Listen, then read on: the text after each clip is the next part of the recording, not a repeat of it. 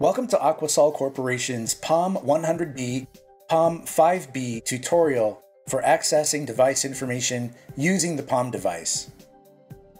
After powering up the POM device by pressing the blue button below the screen, just follow the next easy steps. Press the Menu Enter button. Using the up-down arrows, scroll to Device Information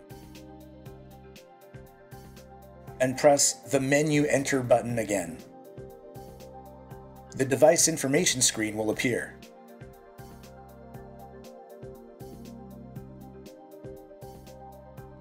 Press the back button to return to the main menu.